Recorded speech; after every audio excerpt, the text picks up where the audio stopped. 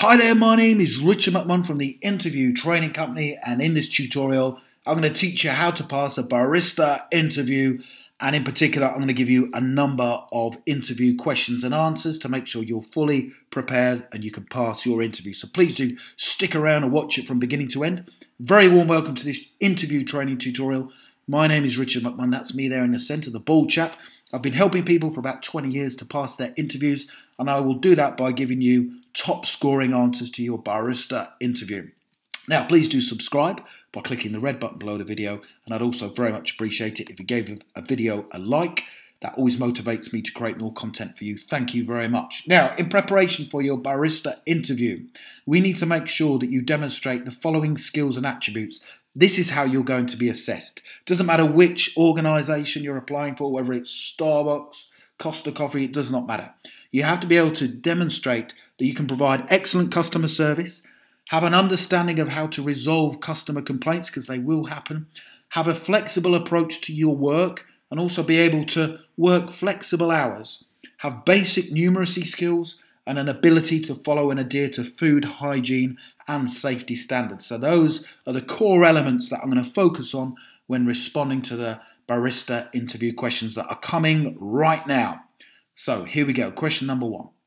Why do you want to be a barista, and what do you think the job entails? So why do you want to do this job? A lot of people just want to do it because they just want to get paid. They're not very passionate about it.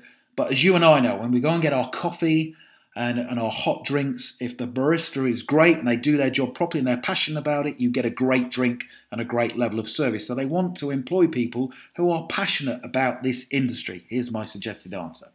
First and foremost, I want to work in a customer-facing role where I get the opportunity to make a positive difference to people's days. More and more people are buying coffee and hot drinks, and they are choosing their coffee company carefully. So I don't just want to work for any company as a barista, but I want to work for a company who will teach me how to do it properly whilst creating awesome coffee and also providing great customer service. Now, I did carry out some research and I found out a lot about the role. The role involves opening the store, taking orders and payments from customers, grinding the coffee beans, and making coffee and other drinks to the correct specification.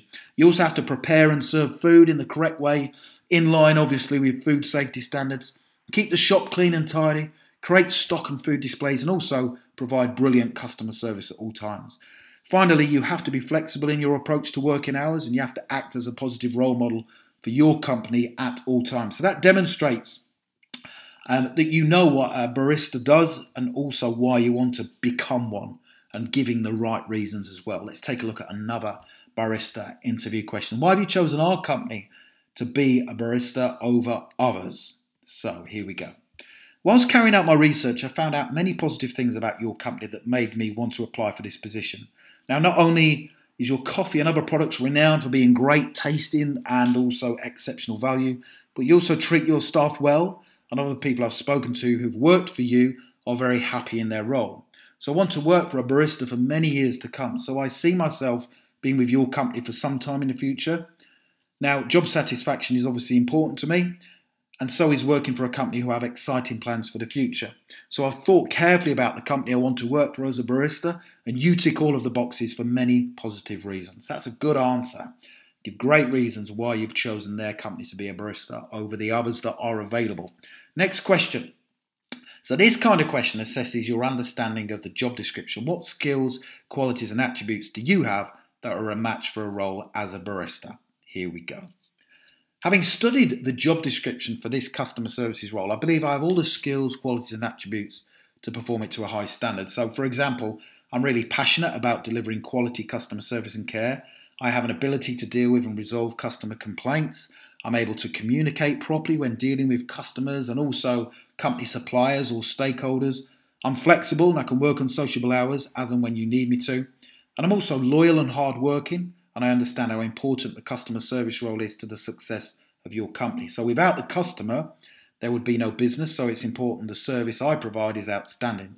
So I can be trusted to abide by the drink and food hygiene safety standards at all times, and I'll be a positive role model and employee for your company. So that's a great answer to that question. Now, I've got two more barista interview questions to run through, so please do stick around. But if you want to download the full set that I've created, you can click that link in the top right hand corner take you through to my website where you can have a look at those and download them. Next question. How would you deal with an upset or angry customer? What would you consider when you're dealing with them and why? So pretty much a guaranteed question because you're going to have to deal with complaining customers. It just happens. It's all part and parcel of being in this role. Here we go. So my approach to dealing with an angry or frustrated customer is to listen to them, focus on what's upset them and how we can resolve it quickly and effectively. So for example, if a customer is upset and complaining that their drink is not up to the required standard, then it's obviously my duty to ensure that they receive a replacement drink as soon as possible. Customers might be irate and difficult, but you have to be polite, positive, and resolve the situation quickly and effectively in line with your customer service policies.